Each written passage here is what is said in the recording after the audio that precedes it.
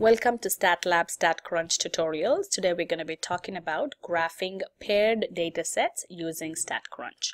So what exactly are paired datasets? When one entry in one dataset corresponds to one entry in the second dataset, they are called paired.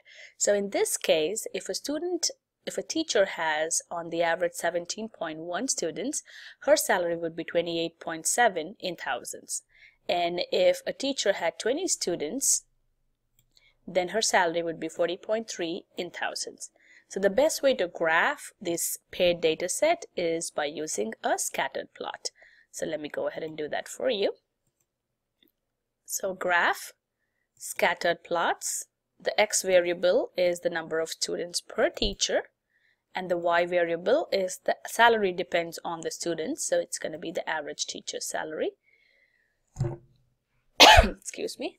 And my point size would be a 3, I would just say.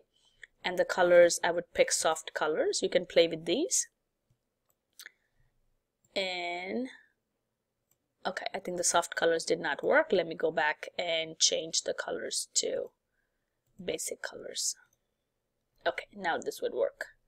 So you see that if the salary is 17, if on the average, let me go ahead and change here. If a teacher had 17 students, then the salary would be less than 30,000 here. So this graph would give you an interpretation. Now, if a teacher had 20 students, then her salary would be 40.3 or whatever this number is going to be. Excuse me. So this is how you draw a scattered plot. Now moving on to the next data set.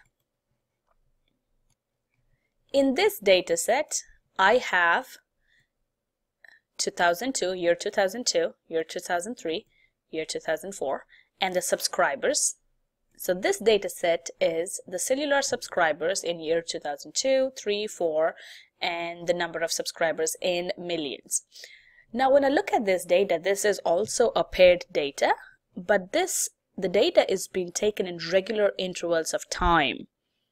So if a data set is composed of quantitative entries taken at regular intervals over a period of time, then it's called time series. And we usually do that in time series chart.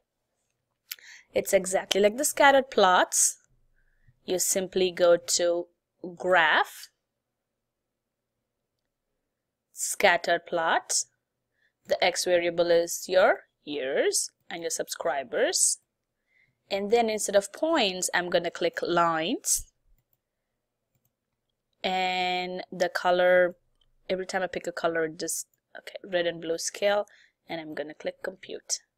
So you see that this time series chart tells me that as the years have been passing by, the number of subscribers have been increasing.